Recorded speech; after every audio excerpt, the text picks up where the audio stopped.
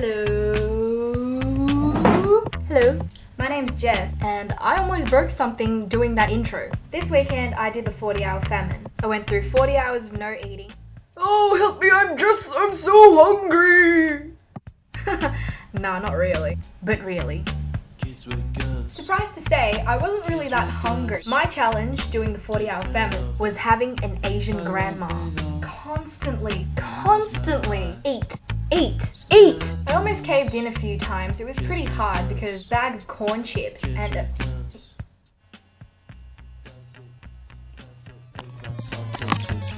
as I was saying, this bag of corn chips was like eyeing me.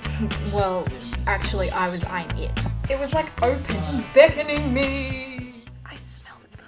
But I didn't eat them. My mum wasn't too happy about me doing the 40-hour famine. You make yourself sick. My response to that was, I'm just gonna have a really big dinner. She told me it wasn't a good idea to stock up on 2 days worth of food in one meal. So I went out for dinner and ate a huge bowl of gnocchi. Mama knows best. I was so full I couldn't breathe.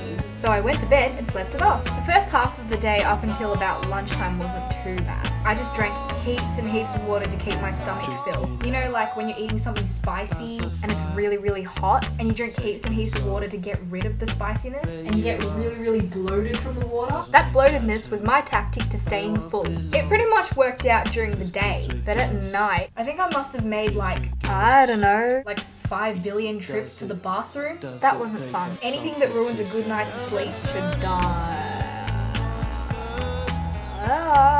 News.